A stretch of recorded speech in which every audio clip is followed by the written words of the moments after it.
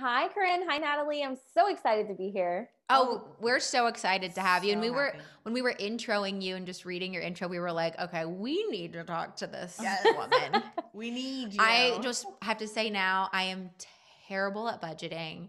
And That's okay. this episode isn't about budgeting, but we will have you back on because it's rough out here for It's me. tough. Yes, it's so much harder than it seems. You know, you think, oh, I just do a budget. It's not that easy. It's not. It's not easy intimidating. because and it's like a living, breathing document. So things change. And then when it changes, you're thinking, am I doing this wrong? And it's not that you're doing it wrong at all. And it's not that Right. you're bad at it. It's just that that's the way it's meant to be sometimes. Yes. It just changes. And we ask ourselves, am I Doing this right? right. Hence the name of our That's right. podcast.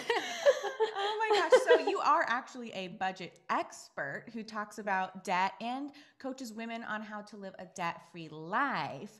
But this is a personal topic for you, right? So can you explain your journey with debt and kind of how you got to where you are now? Of course. So my husband and I got married. I was 24 years old, and we accidentally got pregnant on our honeymoon.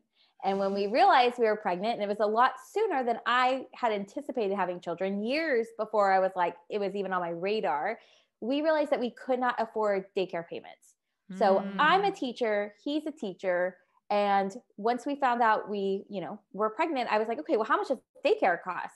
It was $800, and there was no room. There was no room in our spending for $800. So we sat down and we were like, what do we need to change? What do we need to do? And we totaled up our debt. It was our first time ever totaling up our debt. And we had over $111,000 worth of student loans and car loans. It did not even include our mortgage. And our minimum payments were over $1,400 a month. And I was like, we could send 1.5 kids to daycare for our minimum debt payment. And so that's when we decided to really kind of take back control, spend less, pay off debt. So that way, we had this countdown for us. We had 9 months to free up this cash flow. And so that's exactly what we did. And then we kept going. We grew our family, had another kid, and we paid it all off on 2 teacher salaries in 4.5 years. Wow. That is incredible. And it just made me curious when you're talking about this, like how many people don't, I mean, you were married before you guys really sat down and were like, okay, how much do we have together? And we spoke to another expert before about like sitting down before you get married to be like, okay, what are we going to, this is the financial not that it would picture. Determine anything, but still just like having that conversation. Cause I feel like so many people never sit down to actually calculate like, how much are we even paying every month? And like, that is $1,400. It's so much money. I know, it was more than our mortgage at the time. And we never had the conversation ever.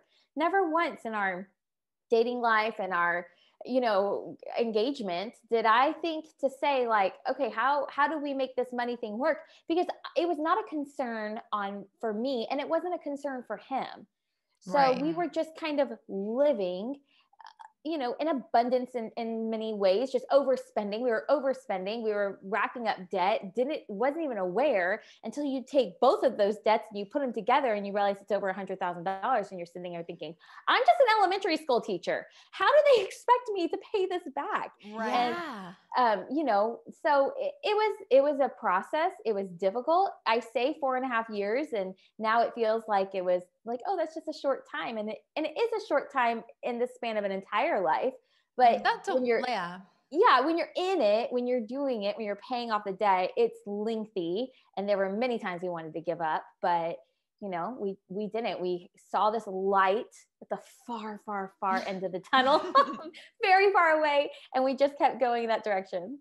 Yeah. I mean, you seem so like you had this challenge and you were so aware of like, okay, let's overcome it. And budgeting was your way of doing that. I mean, were you always financially literate or like, you're like, no, girlfriend.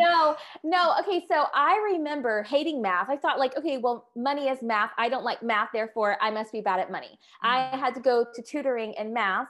And so therefore I'm not going to be good with money and handling my finances. So I just pretty much scraped by.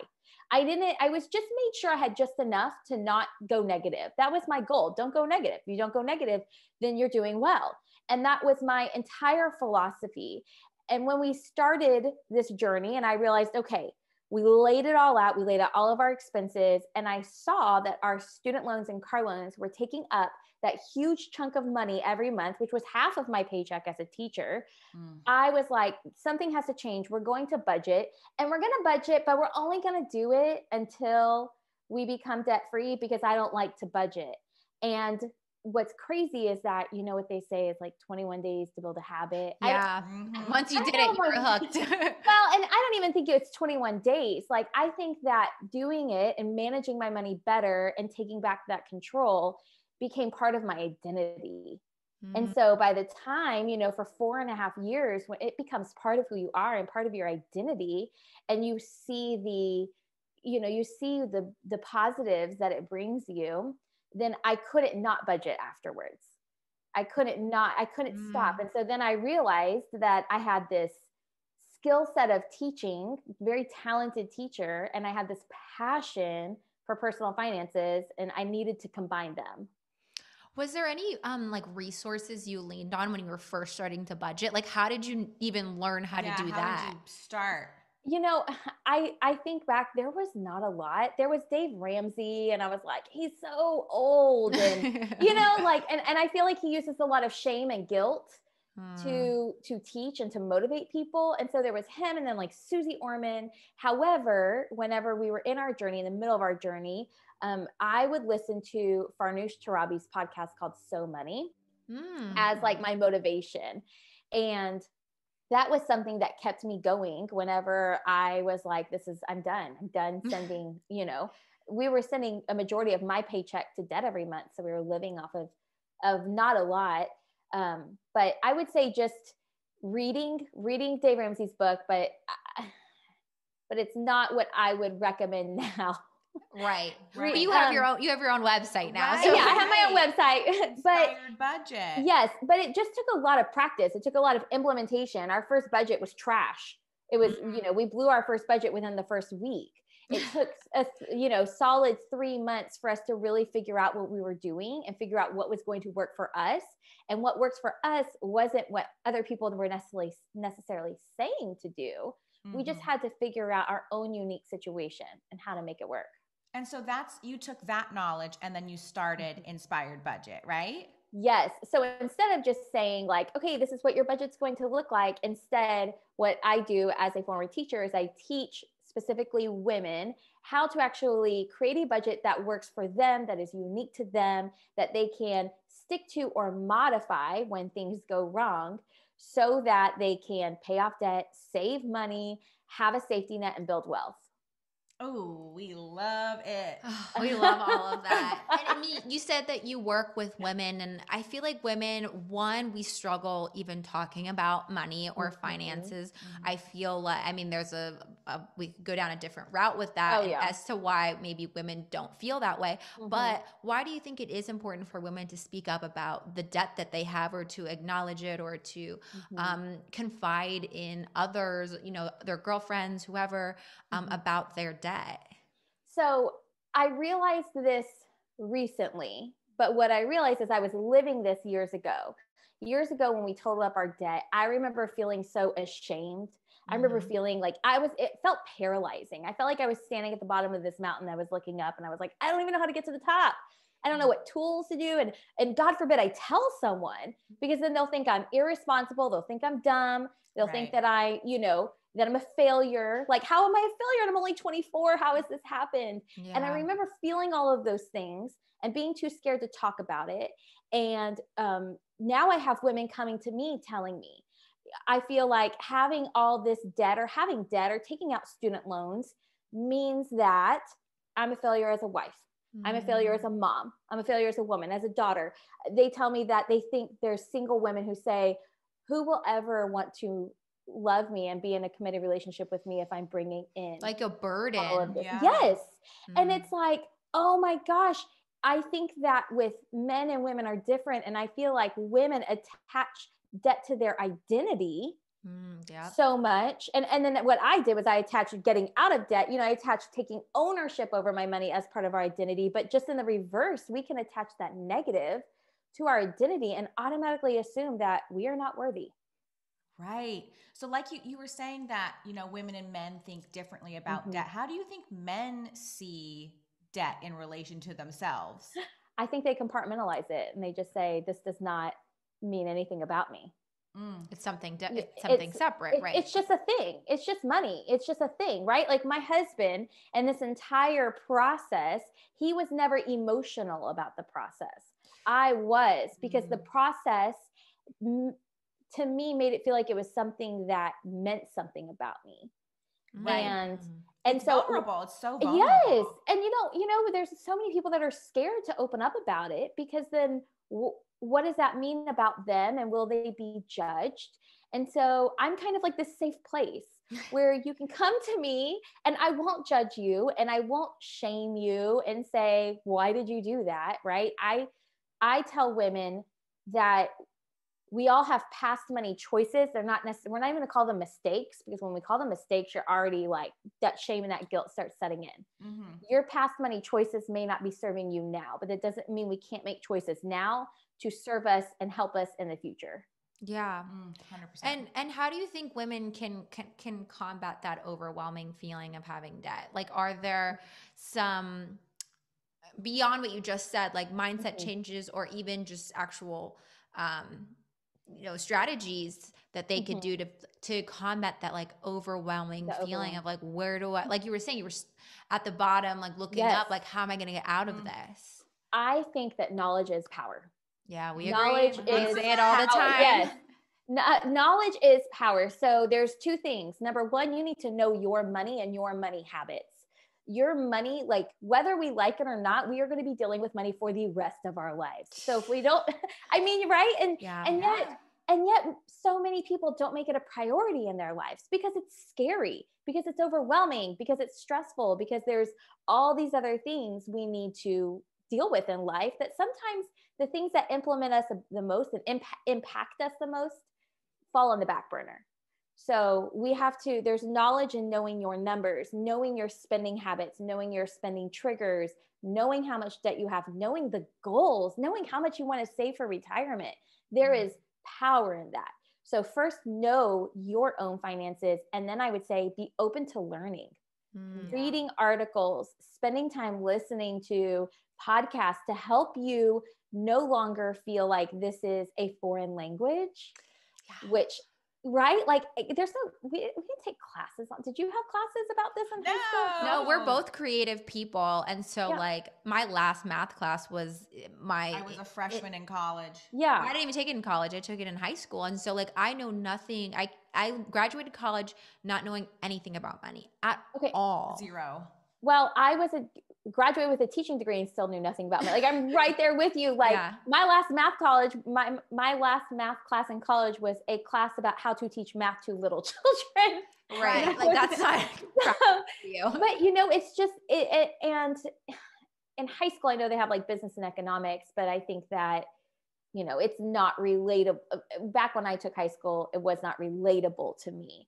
So these things aren't taught. So when we go into this world and all of these phrases are swirling around and we're sitting here thinking, I don't know what it is, people shut down.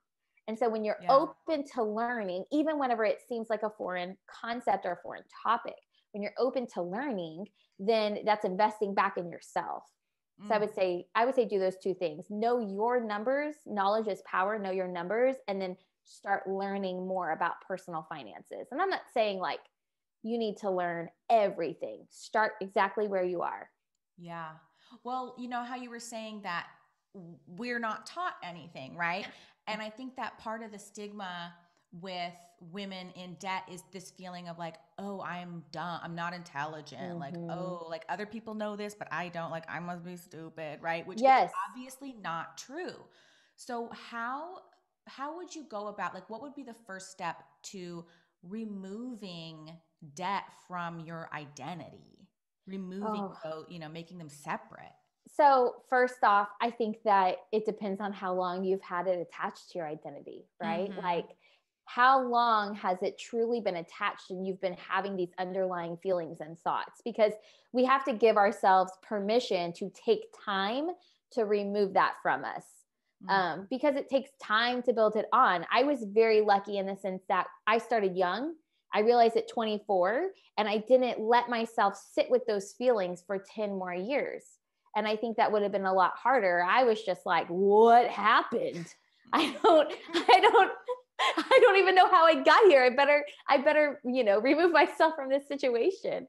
And I think that giving yourself grace and knowing it's going to take time, and then really questioning the thoughts that enter your mind, because you said it best when you said women think I must be dumb. But one thing that I've learned from years of therapy is that we love therapy. Yes. Oh my gosh. Our thoughts lie to us. Yes. And you can't believe everything you think. No. And just because your thought might be about money doesn't make it true, right? I think we're good about calling out some of those thoughts with other things, but why not with our finances? So I would say calling out those thoughts as lies, learning, and then taking steps forward to write a budget, to pay off debt, to see progress, to celebrate the wins along the way so that you stay motivated.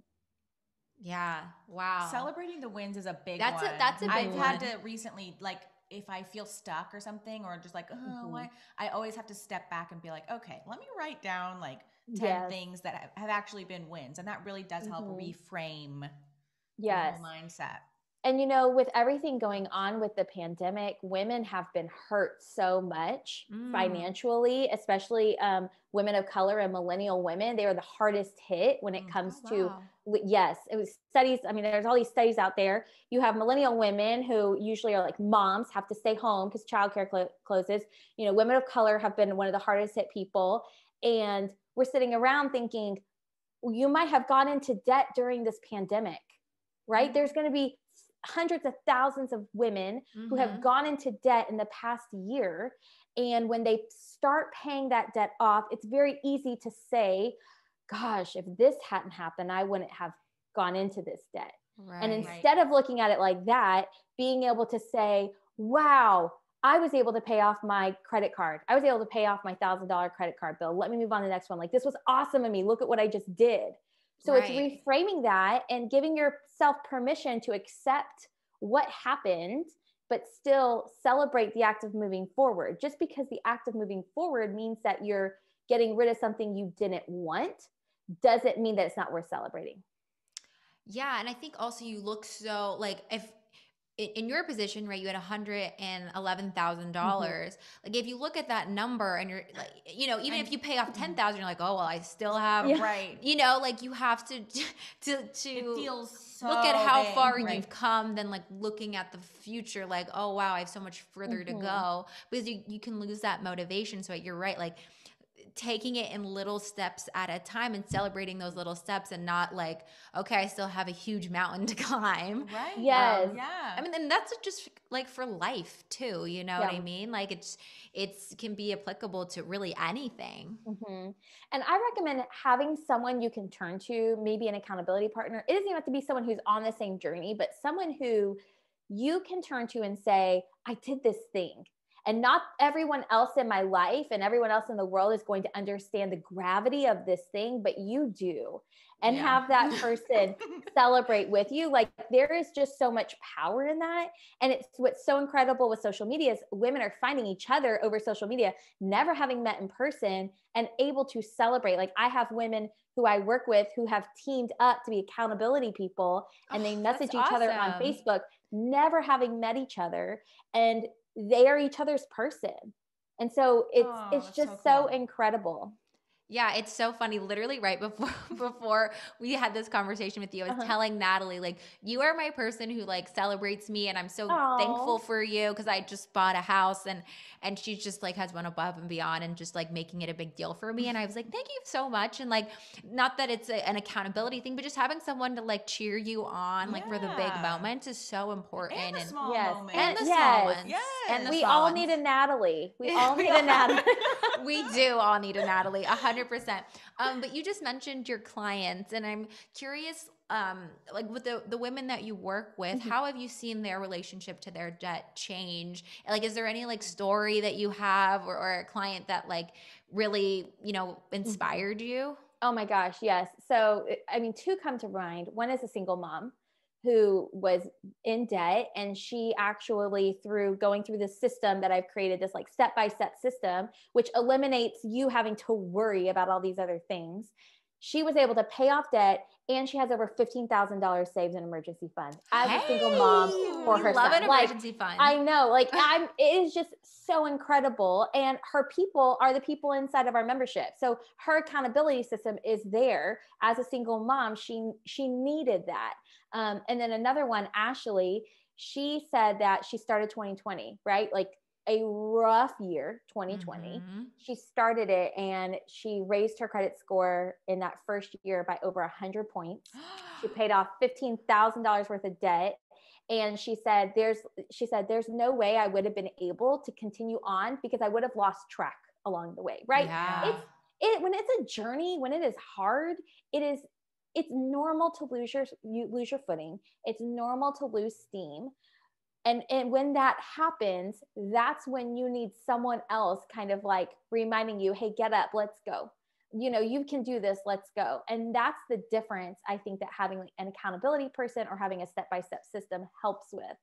Yeah. And even as you were saying that, just especially because everything's digital, like we don't use cash very much. It is so easy to lose track of everything. Yeah. Really. Oh yeah. I mean, it really is. But just overall, I think seeing women, when they have these unexpected expenses come up, realizing they don't have to go into debt for them, because they've set up emergency funds. Women realizing that they are worth celebrating, even though they have debt. It's just been an incredible thing to witness. Yeah. I love how you turned this struggle in your life, right? This huge hurdle that you overcame and are now empowering people. Like, just way to turn something negative into a positive. Like, good for you. You are so inspiring and like doing such great work, and it's amazing. Yeah, we love Well, thank you. Yeah, sorry, go ahead, Natalie. Oh, I was going to say we have one final question for you. Oh, yeah. What is it? Which is let's say one of our listeners is in debt and they're like, okay, I need an actionable step. What would be the first actionable step that you would tell them to take towards paying off their debt?